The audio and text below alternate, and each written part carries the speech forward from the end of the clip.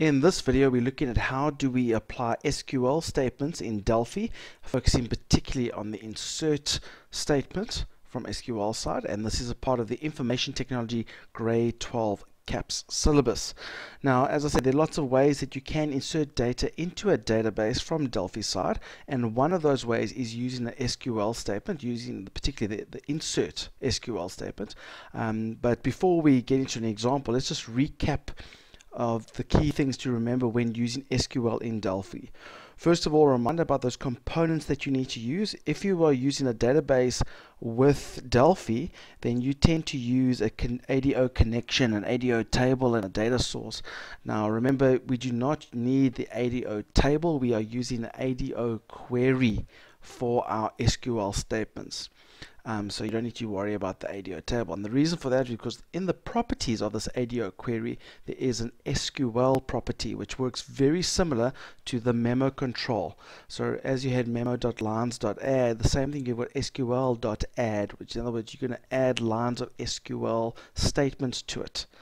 But we would recommend that you first clear the SQL property, just because maybe a previous button had put in SQL statements. You don't want multiple SQL statements to occur after each other, so we first clear it. We actually close it first, then we clear it, and then you start adding your lines of SQL statements. And when it comes to the insert, because the insert is quite cumbersome, there's a lot of data that you normally have to give in, it's a good idea to break it up into separate lines. It makes your coding a lot easier, it makes you avoid any mistakes, so things that you've got to be aware of. And lastly, in our previous video, when we dealt with the select statement, we had to use something called the open property, where you open the ADO query to let it run and show the results. Now, because we are doing an insert, there's no results to be seen. It's simply doing an instruction. It's inserting a value. So that is why when we do an insert, we run the exec SQL statement after that. What we can do after that, however, is I would recommend that you display the results using a simple select statement so that you can see if the actual insert was done successfully. Let's have a look at an actual example. Here we have a form where we're going to insert data. Just like we had in the select statement video, I'm just going to recap the data module that we've got over there. There's a data module, and there we can see there's a ADO connection that is connected to our music database.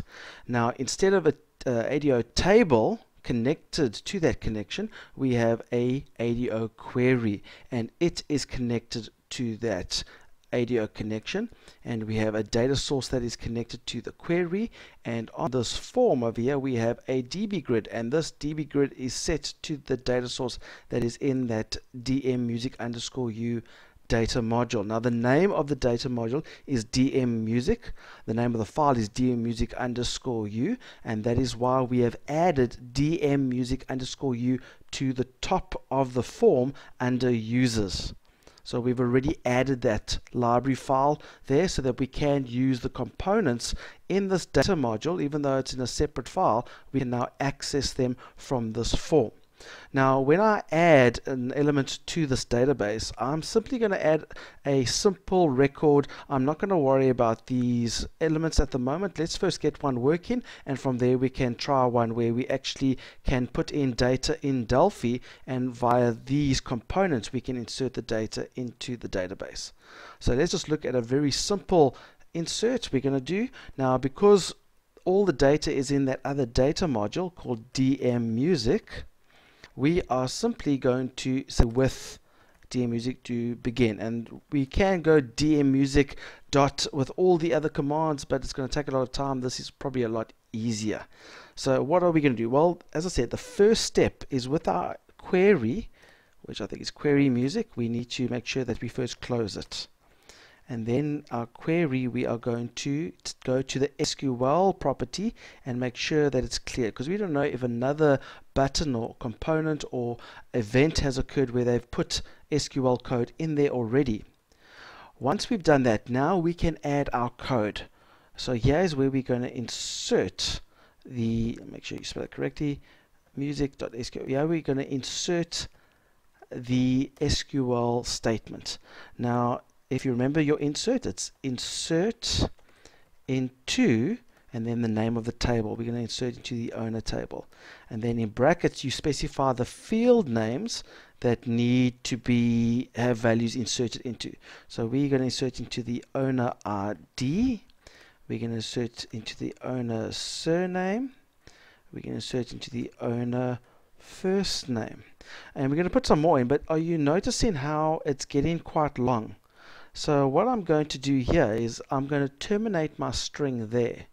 And I'm I've added that line to the SQL property. And what I can continue to do on the next line here is I'm going to write another music.sql.add, and whatever I add now we'll just add as a brand new line underneath it, and so we can continue writing, and it makes life a lot easier to break it up into its small parts. Well, you notice first of all as well that bracket I haven't terminated. That bracket over there is obviously that bracket, but I haven't terminated because there are more fields that I want to insert into. It's like the grade, the class, if they are a disc jockey, I think that's spelled correctly, disc jockey, and their date of birth. Now those are all the fields that I want to insert into the database. So that's the next line. And what after that, if you remember your SQL statements, we're going to add, well, now we say the word values. Now here is where I just want to stop before I continue. Now just be aware that because you are adding lines in separate different statements, be very aware at the end. Sometimes you may need a space or something like that, because otherwise it might not work correctly. Maybe, for example, if you have a situation like that where you've got a word and then you just start the new word on a new line, it looks fine there, but what it's going to do is going to add that values onto the end. So now it's date of birth values. Obviously in this case we had to have a bracket there, so it probably would be fine, but just be aware of your spaces. I would recommend that you just put a space at the end of each line. Just make sure that nothing on the next line clashes with the line above it.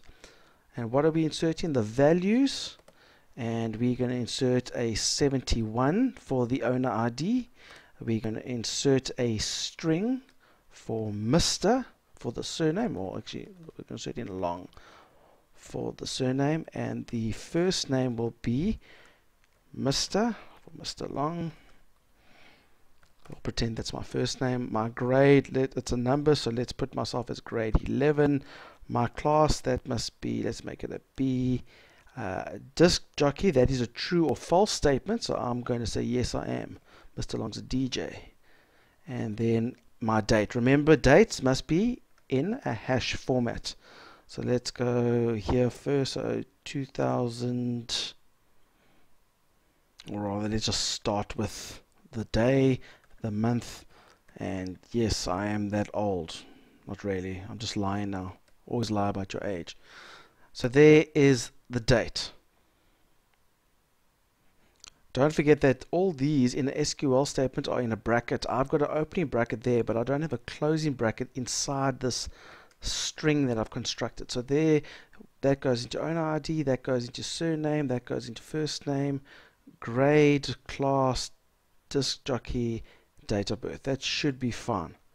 And then remember, with an SQL statement that's not a select, we don't say .open, but now we are going to say exec, I don't know how you pronounce that, exec SQL, something like that. So basically executing the SQL, and then that should work. Now we don't know, it'll basically do something, we don't know what if it's actually done anything, so it's always a good idea to run some code again. We're going to just say .close again, and we're going to say query music .sql.clear. So we clear everything, query music.sql. So there's no SQL in that statement at the moment, and we're going to add a new statement that simply says select star from owner, and just to make it nice, I'm going to say order by, which means it sorts it by owner ID. So there is my SQL statement, and we are going to then open it, because this is a select statement in this case. So if we run this code, it should work. It should give insert a value into the database, and then it will display all the results in that DB grid. Let's test if it works. So here's the program. We click add, and there's all the data. If I go all the way to the bottom, there's Mr. Long. I didn't put in the contact details or the email address in my insert statement. It simply put in the owner name, surname, the grade, the class, and hopefully the date of birth and the disc jockey. So it put in the data that I want to insert into it. So there we go. We can see it works. Now let's pretend that we don't want to make it static and just type it in like that. We actually want to refer to the values that were in these edit boxes. If you look over here, these values over there, there's EDT name, there's EDT class, EDT first name, all these fields, they must be now put into this edit box, or this database, sorry. So I'm just going to look at this code here. Now everything else should be fine. Let's just pretend we're going to insert this as number 72 because it's a new record, so the ID must be different. So instead of long, we are now going to insert whatever is inside EDT. If you remember correctly, the surname was EDT surname. EDT surname dot text. But can you see that EDT surname is in blue, which means it's not referring to the value inside that. This is still part of the string.